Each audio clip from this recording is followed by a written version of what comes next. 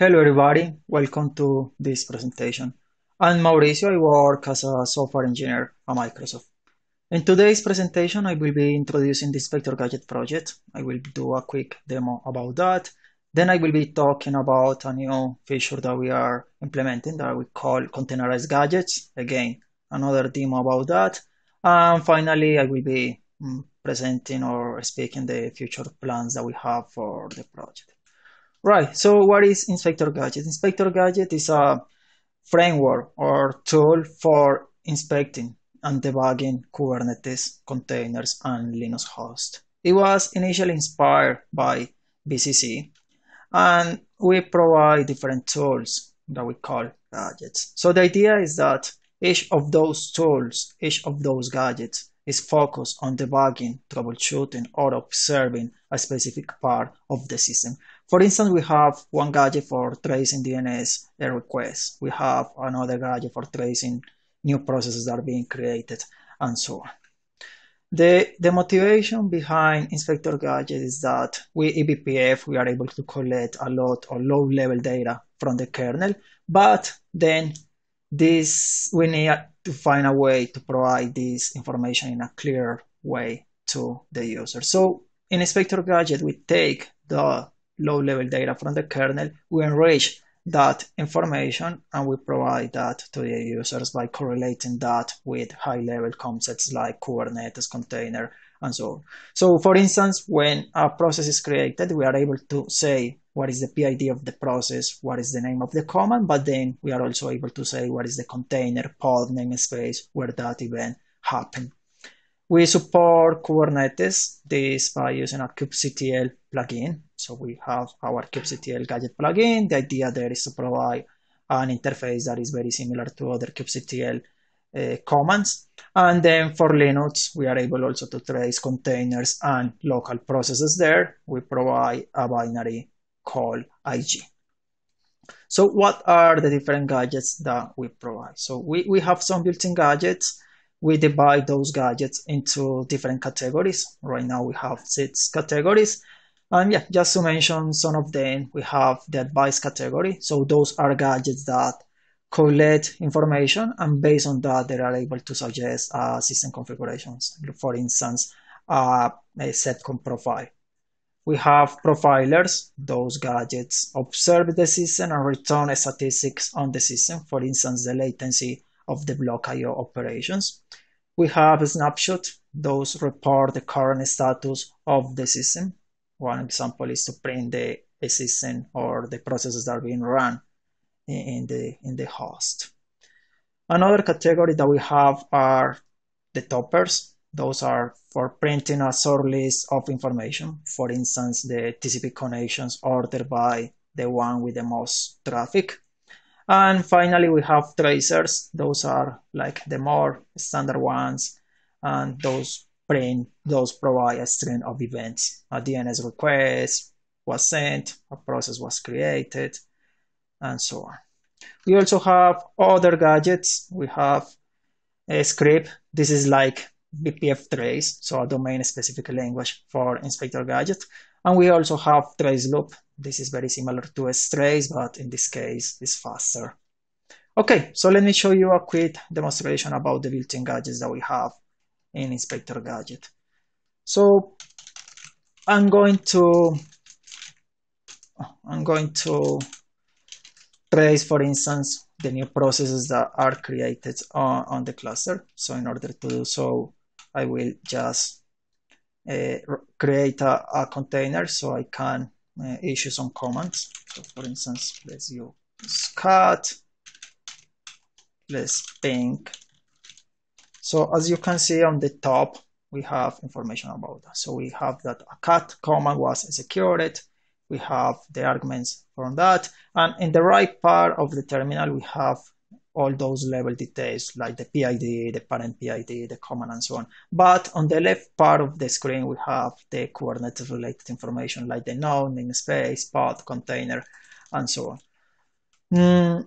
For instance, we can check all the files that are being opened in the cluster. So by passing this -a, we are saying that we are going to trace all namespaces. So we print all the activity that is happening on the class.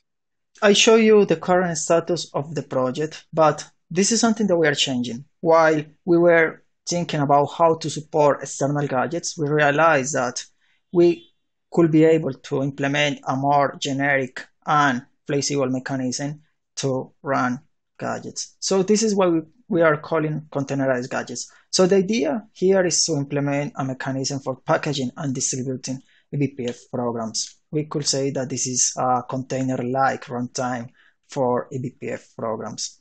The whole idea is to provide something that users are already familiar with. So for instance, users are very familiar with containers, Dockers, and so on. So the mechanism that we are providing is very familiar to that. The idea is that we take the eBPF programs, we put those eBPF programs into an image, we push that image to a container registry, and then the users will be able to pull and run those images by using Inspektor Gadget. This support was initially inspired by Bumblebee. So how does it work from the technical point of view? When the user wants to run a gadget, the Inspektor Gadget pulls the gadget image. In there we have the different eBPF programs and other files. We load and attach those eBPF programs into the kernel. And based on a naming convention that we have, we are able to understand if the different maps in the eBPF programs are of interest for us. So if there are some maps that are used to output the events, we read those maps, we get the events, and then we enrich, format, and print those events to the user. I think the easiest way to show you how it works is by doing a demonstration. So right here I have the eBPF code of a gadget. This is the trace open. This is based on the OpenSnoop tool from BCC. So here we import some header file with some type definition and helper functions that we provide in Inspektor Gadget. This is the definition of the event that we are going to send to user space. And this is the map that the eBPF programs will be using to send those events to user space. So we have this print underscore prefix. This allows Inspektor Gadget to identify that this is a map that we should be reading to get the events. And right here we have all the logic, the different eBPF programs and so on to get and populate the events from the kernel. The other thing that we have is a definition file. So this file describes the different fields that are provided by the gadget. Actually, this is something that is mandatory right now, but we are working to make this optional. Okay, so we can compile the eBPF program by running make. This will just use clan and will create the eBPF object. And then we can use the build command to put that eBPF object and the definition file I showed you before into a container image. So this is the command that we have to run. And yeah, right now it only accepts the compile eBPF object, but we are also working so that clan is directly invoked by this image build command. If I do IG my list, we can see the different gadgets that we have available on my system. I can push that to a container registry, and then I can run that. So in order to run that, this is very similar to the Docker run or to the kubectl run command. So this is the name of the image. And yeah, so if I use this is only going to capture the events from my container. So as you can see, a lot of events there. But yeah, all the things that I showed you before are also supported there. So I could show all the events from all namespaces and so on. What are the features plans that we have for Inspektor Gadget? Well, the first thing that we are working on is to implement all the built-in gadgets that we have as containerized gadgets. We are also thinking about providing the possibility to have custom user space code. We know that there are some gadgets that require some custom user space logic, not only eBPF programs. We are working to implement that. And additionally to that, the idea is to create more integrations for Inspektor Gadget, like supporting different exporters for logs, also Prometheus, or having an API. And additionally to that, we are implementing a more robust enrichment, supporting other things like systemd and so on. And right, that's it.